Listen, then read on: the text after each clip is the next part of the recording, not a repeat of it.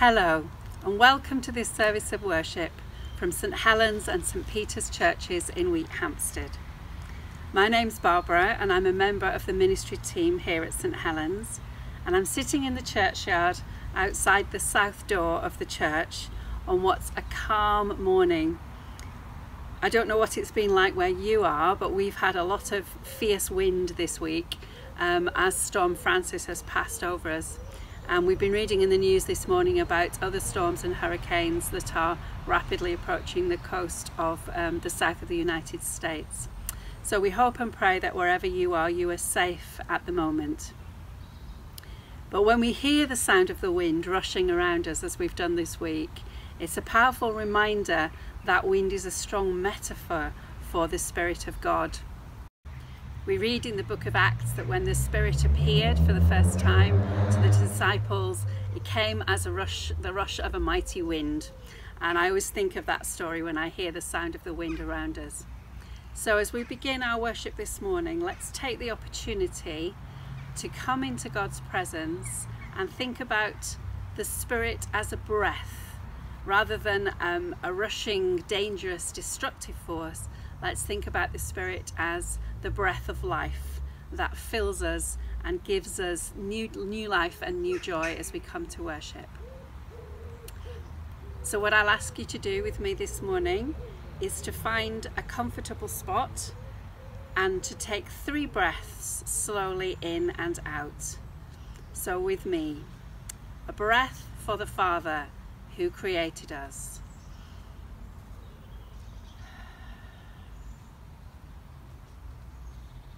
A breath for the Son who redeemed us.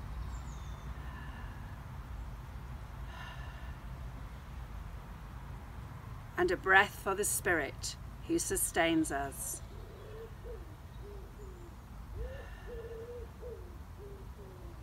So we come into the presence of God, who is Father, Son and Holy Spirit. And I hope you will join with me in singing our first hymn, Breathe on Me, Breath of God.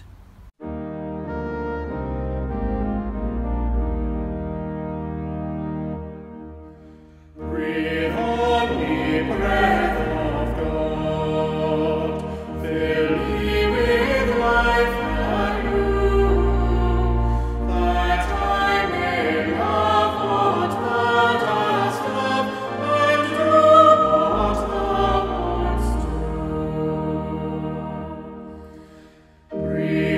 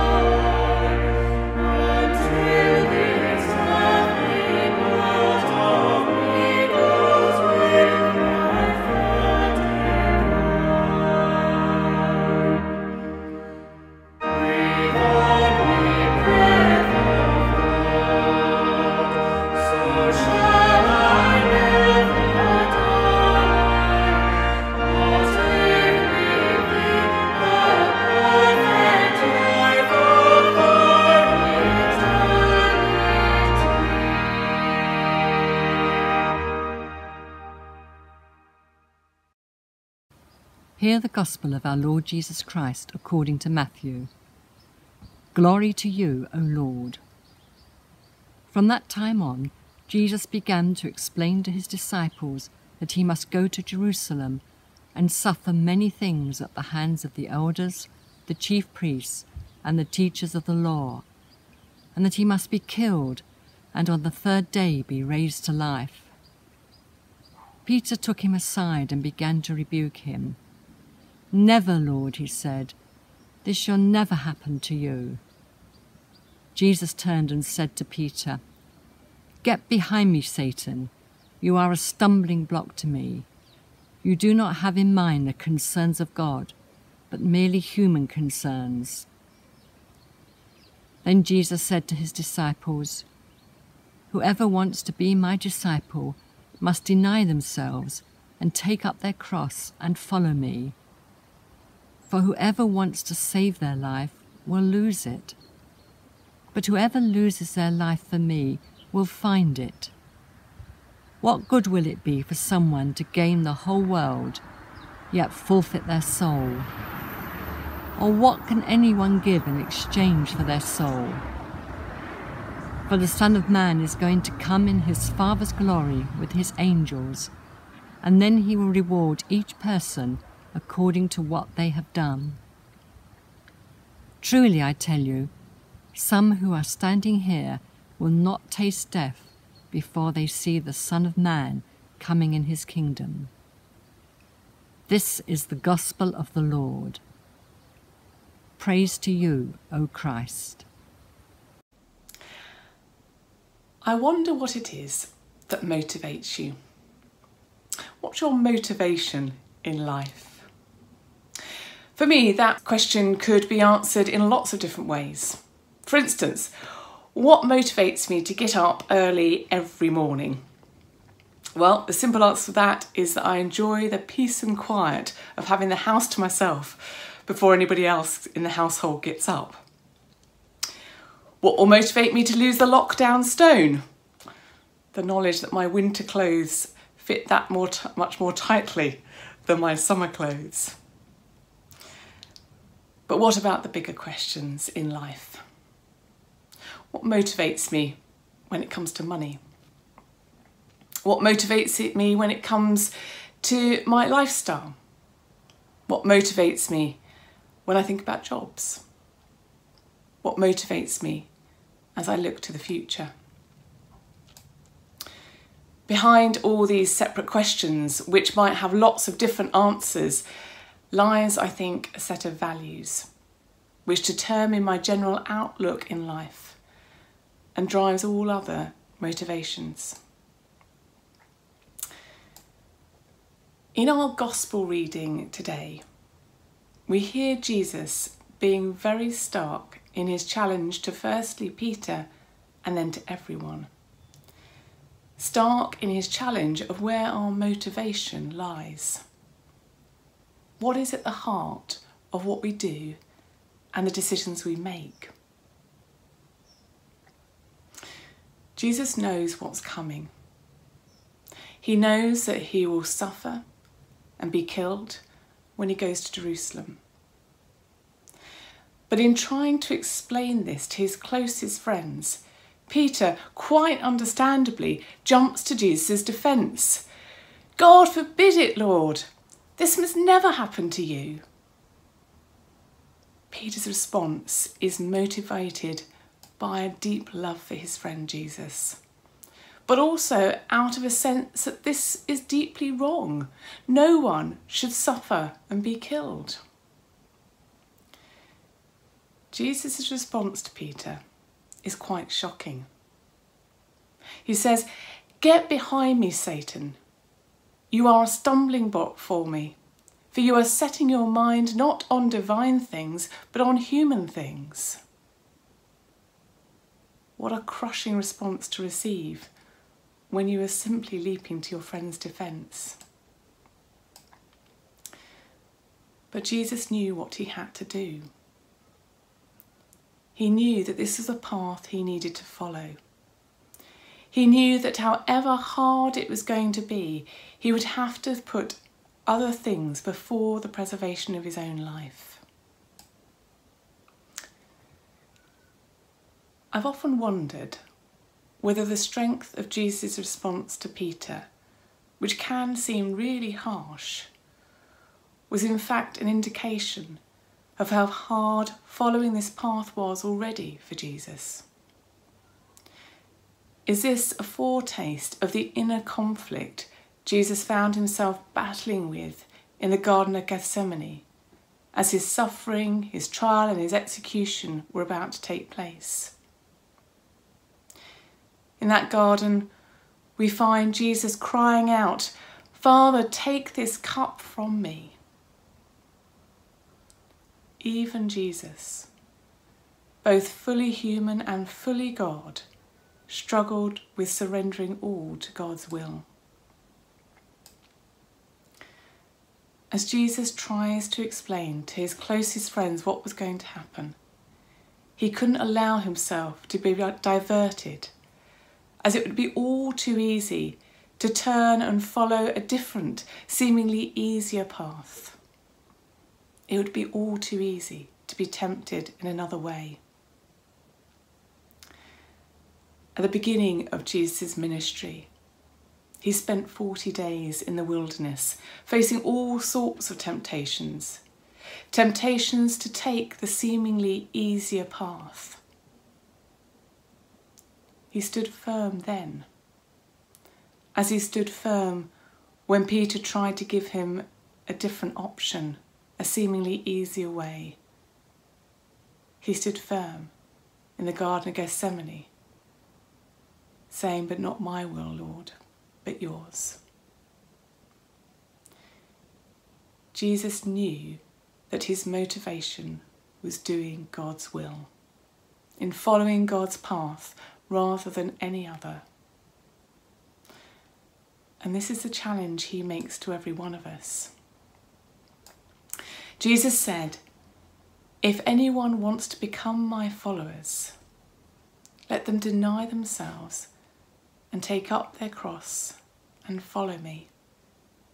For those who want to save their life will lose it, and those who lose their life for my sake will find it." It is a challenge to surrender all to God, to be solely motivated by him, to deny our own desires, our own wants, and to instead be purely motivated by God's values and by his will. But that is why it's such a stark challenge, to lose our life for God. But in doing so, Jesus promises us that we'll find it again. Elsewhere in the Gospels, Jesus promises us that he came so that we could have life, and life in all its fullness. When we give our life to God, when we are motivated by his values, his will, then we are promised a life which will be full. So we have a choice to make, not just once, but every day, just as Jesus did. A choice to follow our own desires or to follow God's. That is our choice, to follow God's path or our own. But how do we do that on a daily basis? How do we know what God's will is? How do we tell whether God's will, God's desire, is the same as ours? How do we know if we're in tune with God's thinking, or whether we're wandering off, finding our own way instead? Now, to answer that properly could be a whole series of sermons, but I offer just 3 really simple suggestions today. Firstly, values. Are our motivations based and rooted in the values which we see in Jesus' life? Are we loving our neighbour as much as we love ourselves? Are we living a life of forgiveness? Are we seeking after things that Jesus sought after? So firstly, values. Secondly, pray. Talk to God about your own thoughts, your own desires. Ask Him for His wisdom and guidance. Maybe ask Him to give you a sense of peace when you have come to a decision that is in accordance with His will. And finally, and thirdly, talk to others. Use others who you trust and who are also trying to seek God's way to help you determine what God's way is for you. So what motivates us in life? Well, the challenge of today's gospel reading is to make that motivation God. That is not an easy choice to make, as it wasn't easy for Jesus. But it is a life-giving choice, a choice to live life in all its fullness, a choice to give away in order to receive. My prayer for each one of us today is that we may have the courage to be followers of Jesus, to deny ourselves and to live our lives for God, knowing that in doing so, we will find something so much greater. And that in those times when that decision is hard and demanding a great deal of us, we may know the strength that Jesus showed as He looked to His own future, knowing what was to come, and be able to join Him in saying, "Not my will, but yours be done." Amen. It is a thing most wonderful, almost wonderful to be, that God's own Son should come from heaven and die to save a child like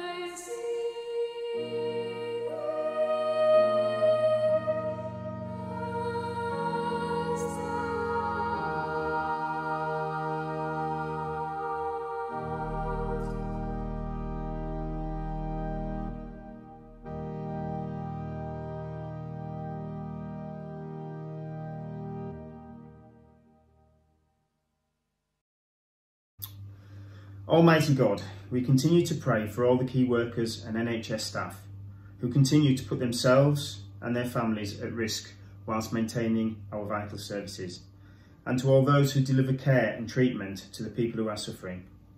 We also pray that everybody remains vigilant and keeps to government guidelines and advice as we continue to fight against the pandemic and to reduce infection rates. Lord, in your mercy, Hear our prayer. Loving God, our thoughts and prayers are with all the children returning to schools this September, especially those who are starting their new schools.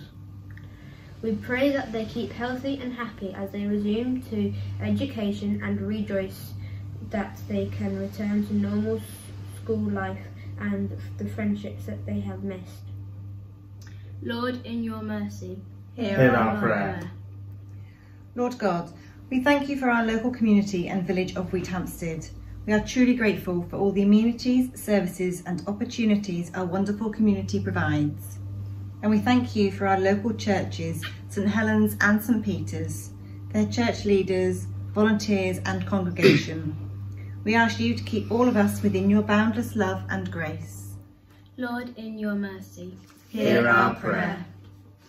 And gracious Lord, we thank you for the love, grace and care which you offer so freely and unconditionally. And we pray for your church throughout the world, especially for those Christians who are persecuted because of their faith, and to all those who have to worship in secrecy for fear of their safety. Help all to be courageous and keep them safe within your love. Lord, in your mercy, Hear our prayer. Dear Creator God, we pray for all the countries that are experiencing conflicts, social and political unrest, in particular the people in Lebanon and Belarus.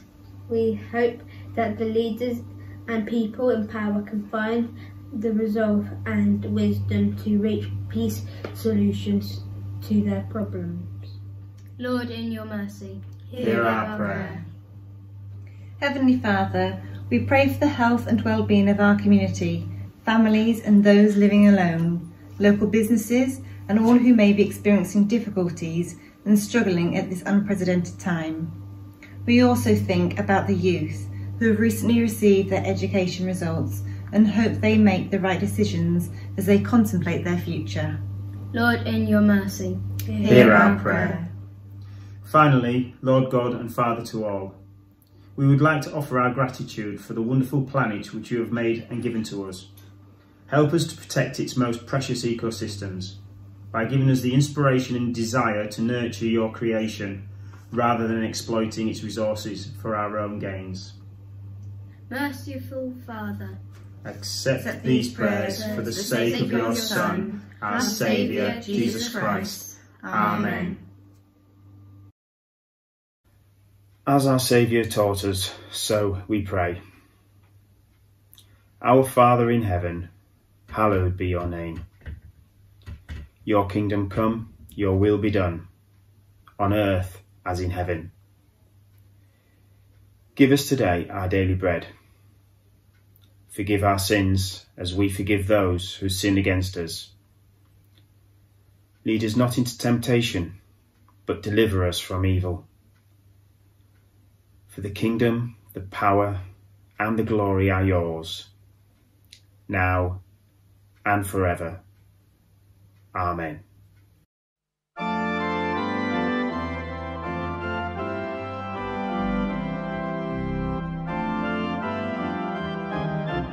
At the name of Jesus, every knee shall bow, every tongue confess Him, King of glory now. 'Tis the Father's pleasure we should call Him Lord, for from the beginning was the mighty Word. At His voice creation sprang at once to sight, all the angel faces, all the hearts of light, thrones and dominations, stars upon their way, all the heavenly orders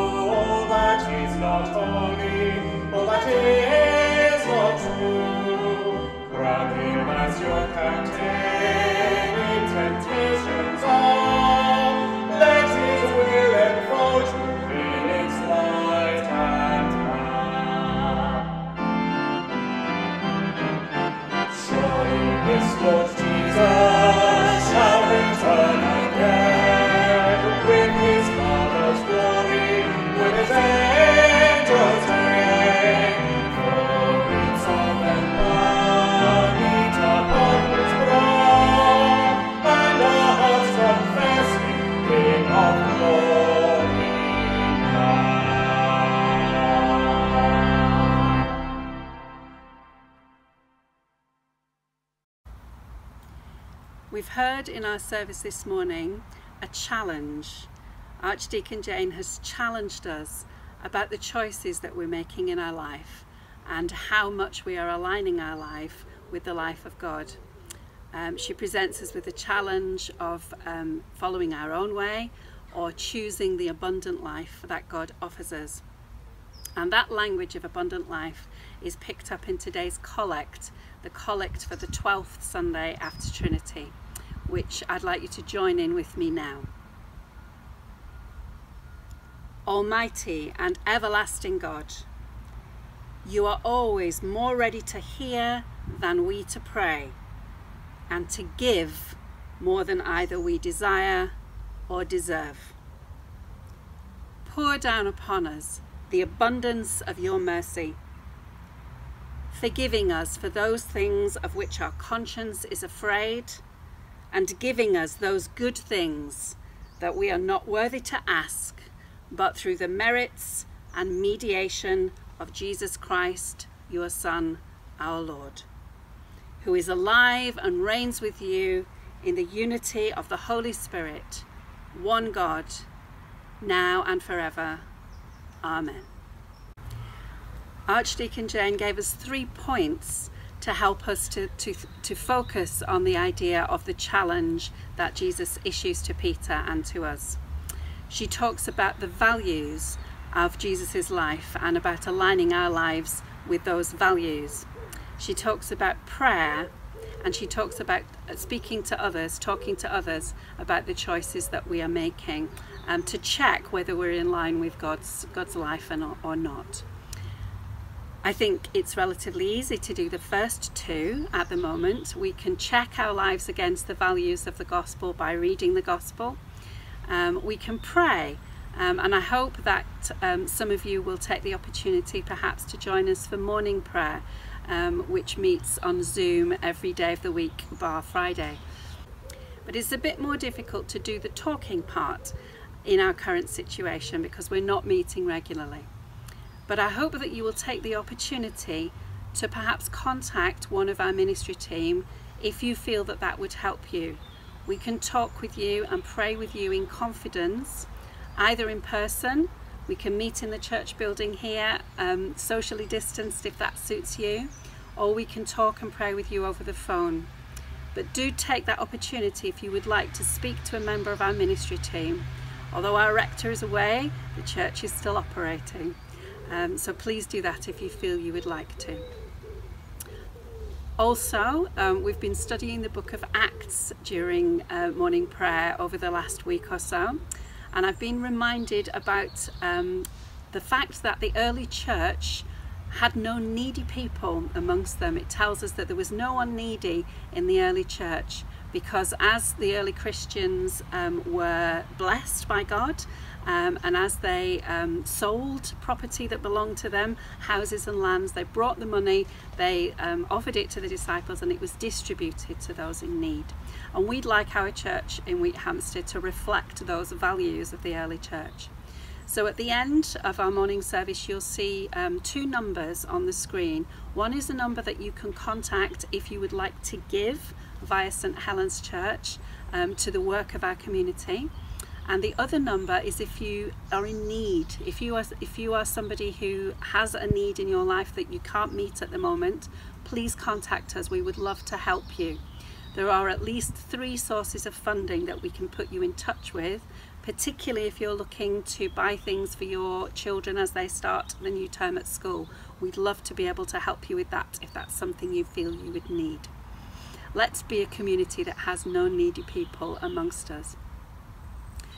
So as we come to the end of the service, let's share the blessing together.